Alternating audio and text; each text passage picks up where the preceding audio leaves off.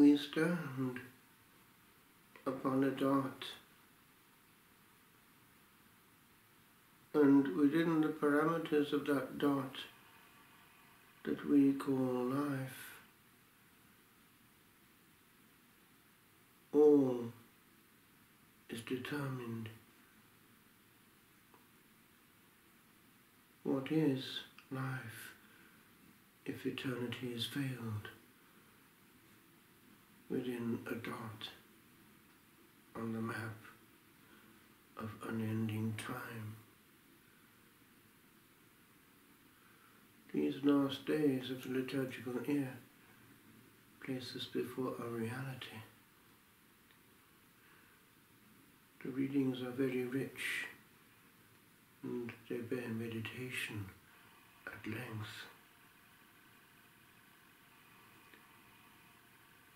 The enemy of the soul just wants more souls for his kingdom, and he will find ways of making sure that this one issue that counts is cancelled from the horizon, not thought about and even belittled, poked fun at, should it ever be taken seriously. The readings remind us that actually in the beyond, the great ones of this world are not always as great as they imagined. Some of our funerals seem to be beatifications, and it is presumed that whoever is in the coffin is already looking down upon us from a better place. We would do well to remind ourselves that we are not the judge. A certain humility, therefore, would be more correct before the mystery of the beyond. And those who have had experiences of encounters with the beyond, for instance in having souls come back for help, will agree that there it's deadly serious, and people that we thought to be rockets for glory have to start practically at zero in purgatory all over again. Much limelight can actually be dangerous. I'll never forget being deeply moved in Florence reading the life of the by now canonized Marie de Jésus Crucifié, the stigmatized Carmelite, who lived in the Lord's own holy land. How she knew what happened to souls when they died, and there were many surprises.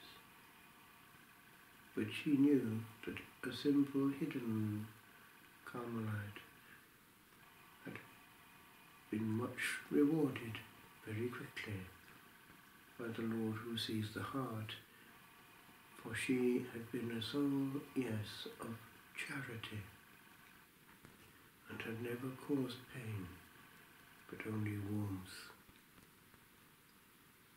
That we can do. It does not draw limelight, but it gives off heat. If we do many things for the Lord, but give off pain, there is something wrong. And in houses where the Lord is being served, and that service is not done in peace and warmth, the Lord is not yet Lord. We are. These last days of the liturgical year are an invitation for us to look inside and indeed around and ask ourselves the question, am I ready? If not, why not? Will I live this day as though it were my last, and concentrate on what the Lord is asking of me? The new commandment on which He insisted with great insistence before going to the cross. By this men shall know that you are my disciples, if you have love one for another.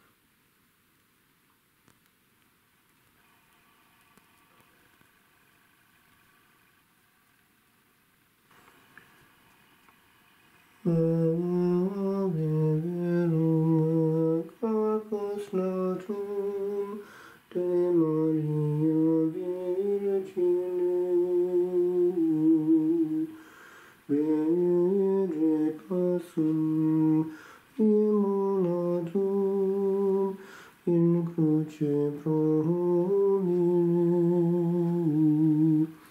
huius natus perforatum,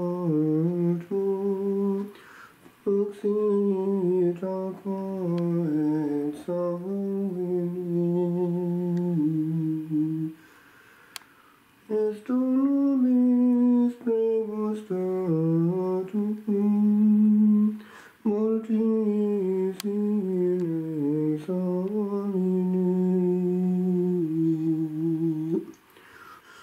O Iesu ducis, O Iesu fili,